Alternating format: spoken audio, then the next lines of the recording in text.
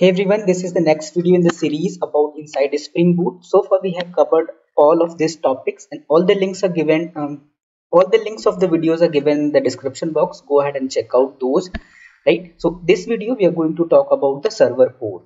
So your Spring Boot application is running on Tomcat server. To run it on your system, it needs a port from your system that is available, right?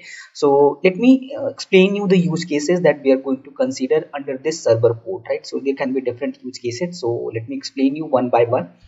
So overriding default port. So when you create a Hello World Spring Boot application and start the application, by default it is running on the port 8080, right? So if this port is available, no other service is running, no other process is running on 8080 port, so your application is going to work start on this port, right? So next is different port for different environment. So in the software development life cycle, you have dev dev environment, test environment, and then prod, right? So during these cycles, sometimes you need that in the dev environment you have some machine, so it should run on the port 8081, and in the test it should run on 8082, and in the prod environment it should run on 8083 port. So it depends on the requirement, right? So sometimes you need the same port on all the environment, sometimes you need different port on the different environments, right? So how we can do that, how the same application we can start on the different port on the different environment. So this is the second use case. Third use case, random available port. I do not want to specify a particular port. I want the system to look for the any available port that is with the system and start our application on that port. So how we can do that, we are going to see that. Next is port from command line while starting the application. So one way you can give the port in the application.properties or application.yaml in the source code itself. Another way, you have the Spring Boot application artifact, right? Artifact.jar. And while starting this application from the command line, you can specify the port, right? So how we can do that, we are going to see that also. So let me take you to the Hello World Spring Boot application and show you all of this one by one. So this is the Hello World application that I already have open in IntelliJ IDEA, and this is the application YAML. So usually it is application.properties. When you download it, I have renamed it to application.yaml. So this is the one way that I can give the configuration to Spring Boot application, right? And here I have nothing fancy, only Hello World application. So I'm going to show you, I'm just going to show you the starting application starting where it is running, right? So I have not first use case. I'm not going to give any detailed application YAML. I am going to start this application and will show you which port it is running on. So okay, so this is the Spring banner that you are seeing, Spring Boot initialized. It is running on port 8080, right? So next use case is how I can override this default port, right? So server.port, by default it is 8080, and now I can override this 8081, right? So now start it and it will start the server on port 8081. All right, now our application is running on port 8081, right? So next use case is random available port. So how we can do that? So you just put the zero, the value, you put the value 0, it will pick the any available port from the system and will start the application there, right? So we stop and start this again. Now it will take any random port, it will start the application on any random port that is there.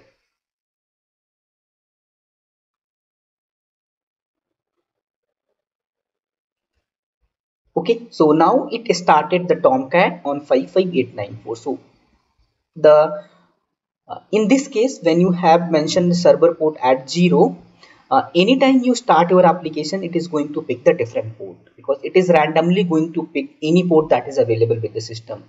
So it will not remember that previously you start your application and it picked the some particular port, and next time you are starting and it is going to pick the same port. So it is different on every time you start your application, right? 55912, right? So it depends on the requirement that what you have, right? So next is port from command line. So I have to generate the artifact for that. So stop this application and go to the command line and create the build of this application. So for now, so give the port 8081, right? So that it start on particular port, right? So I want to create the artifact for this. This is the command get lw clean build.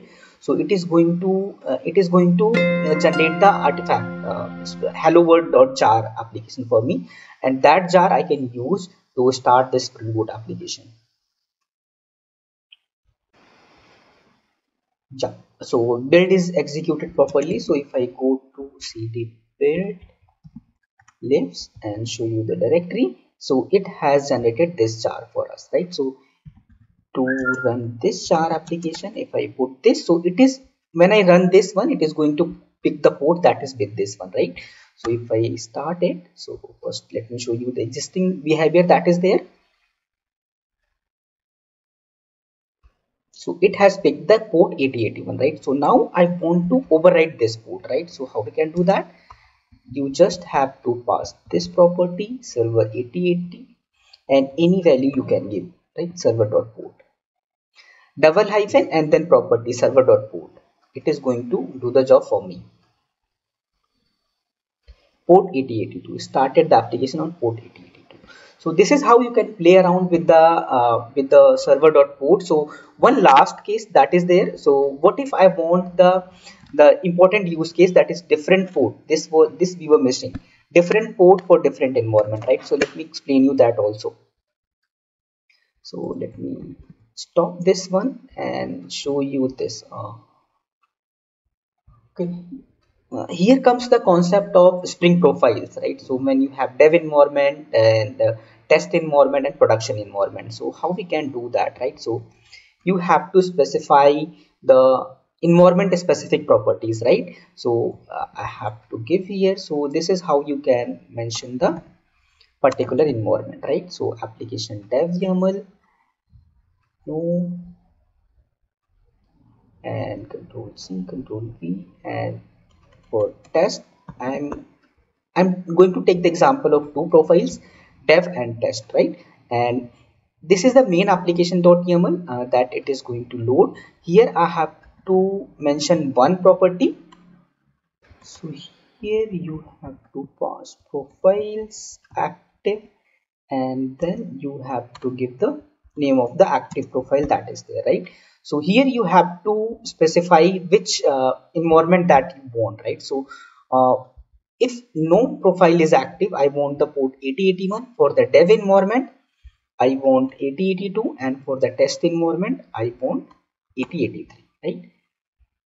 And this is the main configuration class that where I have mentioned which. So when you have not when I do not have this profiles concept, this service server.port whatever is mentioned on application.yaml is going to be effective, right? But when we have this concept of profiles active, so whatever this is going to be overridden by this application dev.yaml, right?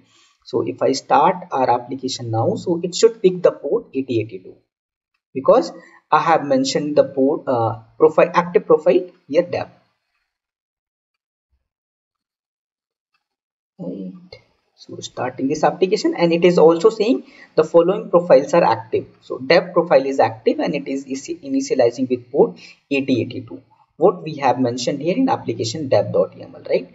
So in the same way I can give the test profile also. So hyphen test, it is going to pick it is going to consider that as a specific environment, right? So I have, if I give it test, so it restart the application. Now it will pick any port that you have given here, 8083.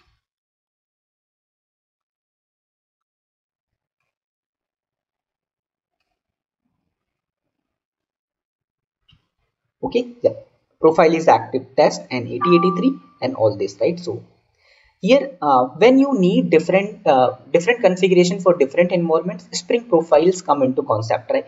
Spring profile concept come into picture. So I have already have explained Spring profiles in detail. You can go, I'll give the link in description box also, you can go ahead and check out that, right? So this is all that you can play around with the server port. You go ahead and play and apply the requirement that you have, and you see any issue, you face any issue, put that in comment section. I'll be happy to help you out, right? So if I'm missing anything in this video, put that in comment section also. I'll try to cover that in the next video. So I'll see you in the next video with the another topic. Till then, take care. Bye bye.